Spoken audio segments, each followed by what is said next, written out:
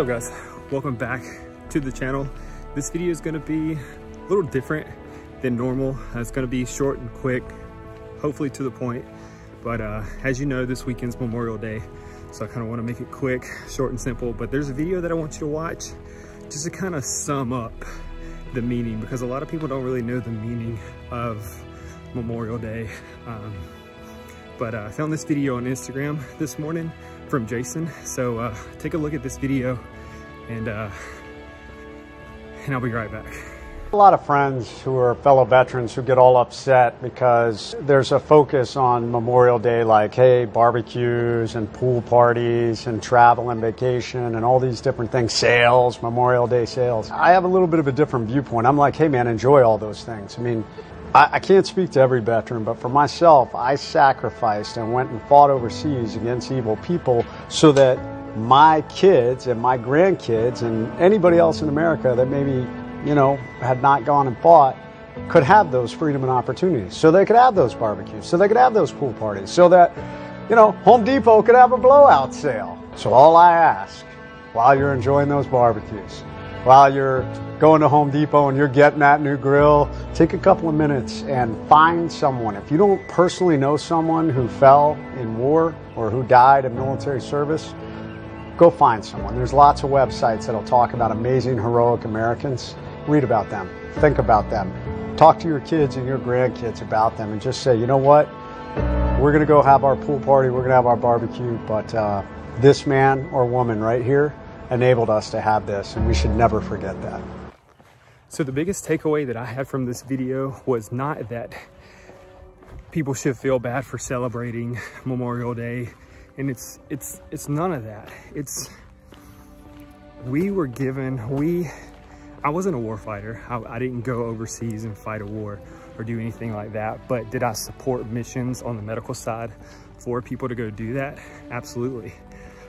That was one of the biggest things that I'm proud about doing when I was in the military, that I was able to be part of that support for those people to go out to make sure they were medically signed off for everything. And so it was an honor for us to do that. But moreover than that, I think the biggest takeaway that I had was on Memorial Day weekend, and it doesn't even have to be Memorial Day weekend, take 10 minutes, take 20 minutes to research someone who has fallen during wartime, because what that does is it keeps their memory alive, just like the Murph. If you guys aren't familiar with the Murph challenge, Lieutenant Michael Murphy, he was a Navy SEAL.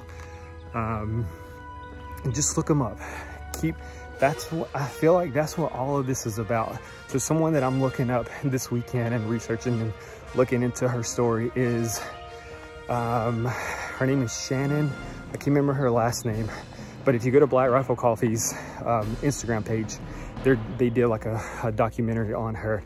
So what am I gonna do to remember those military veterans who have paid the ultimate sacrifice? I'm gonna research them. I'm gonna look up what they did, what they accomplished, and just remember those people who died during combat. And that's what Memorial Day is all about. The whole thing that Jason was talking about, like, that's why we did what we did.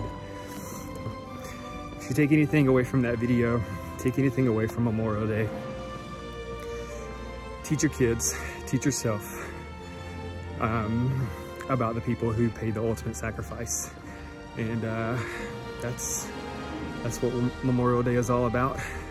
I kind of want to put this video out for you guys just so you can have something to remember, reflect on, and just keep those people's memory alive. And that's what it's all about. So hope you guys enjoy your weekend. Go have those cookouts, go to those sales, and yeah, and more than that, keep those people's memory alive. And I'll see you guys in the next one.